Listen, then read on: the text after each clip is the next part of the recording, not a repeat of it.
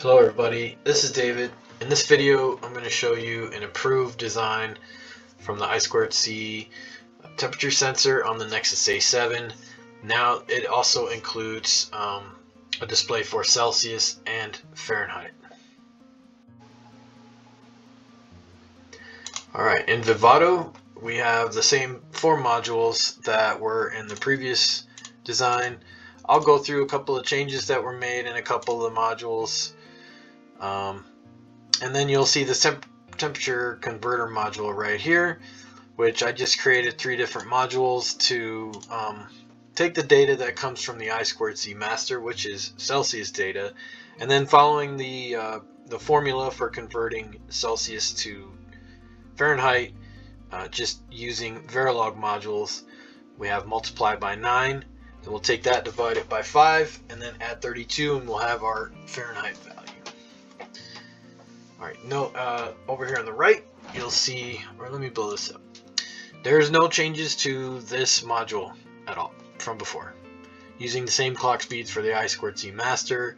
This module was only changed to improve it, really. I removed the reset. There really was no point to have a reset, so it was removed. Also, there was no point in outputting the SDA direction line, and it is now just a wire within the module. And then there were actually two always blocks in this design, and I found out that that's bad design because it can create race conditions and problems in your circuitry. So all logic was placed into one always block down here. Now the 7-segment display was changed. I removed the NAND signal, right? That was the 4 anodes that was not being used, but now they're being used. So the temperature converter is going to convert the Celsius to Fahrenheit, and we'll input both of those 8-bit values into the 7-segment control. I need to do the binary to BCD conversions for both of them now. So now we have C10s, C1s, Fahrenheit 10s, Fahrenheit 1s, C data and F data. It's all for Celsius and Fahrenheit. Added this parameter here so I can display the letter F on the 7-segment displays.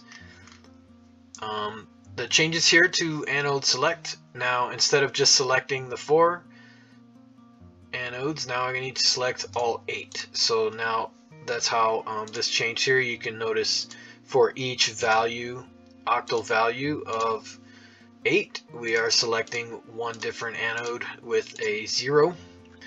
And the logic down here, we just need to, before it just had the 4 digits using for the Celsius, right? We had the C on the end, the degree symbol, Celsius 1s data, and Celsius 10s. Well, now this is being expanded to the other 4 7-segment displays with the letter F, the degree signal, Fahrenheit 1s and Fahrenheit 10s being displayed. Here's a temperature converter, just so you can see what it is. It's a 8-bit value coming in as Celsius and 8-bit value Fahrenheit going out, and it uses these 3 modules right here. So we have multiply by 9, which just simply brings in the 8-bit value of the Celsius, multiplies it by 9, and then outputs a 16-bit value that is inputted to this divide by 5.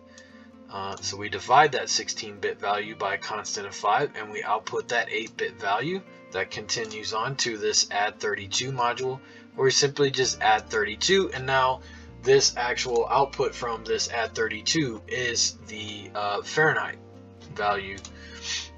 And so here's the top module. Like I said, I removed the reset and changed the anodes. We're going to use all 8 of them now, so there's no longer a NAN, right? NAN. And then there's replaced wire data, or W underscore data, with Celsius data, and that's the data that comes out of the I2C master. It goes into the 7-segment control, and it also goes into the temperature converter. And what comes out is the Fahrenheit data, which also goes into 7-segment control. And then the Fahrenheit data, I just tied it to the, I'm going to use all the LEDs. Before I just used 8 LEDs, now I'm using all 16. So the high numbers, or the high order of the LEDs, are going to be the Fahrenheit data, because they're on the left, and I'm using the left 7-segment displays for Fahrenheit, and Celsius data will be on the right. and just in the constraints file, the changes, remove the button for the reset, and then add these other 8 LEDs in down here. Okay, once the project is synthesized, implemented, and the bit stream is generated, put on the board, you see what we have here. We have Celsius data on the right, Fahrenheit data on the left. I did raise this little switch here so you can see the cutoff where the LEDs for the Celsius and Fahrenheit. So if you wanted to use that value, but you can see them right here. Each one on the 7-segment displays. I can change it with my body heat again. If you're interested in building this project, as always, I'll put the code on GitHub. Thanks for watching.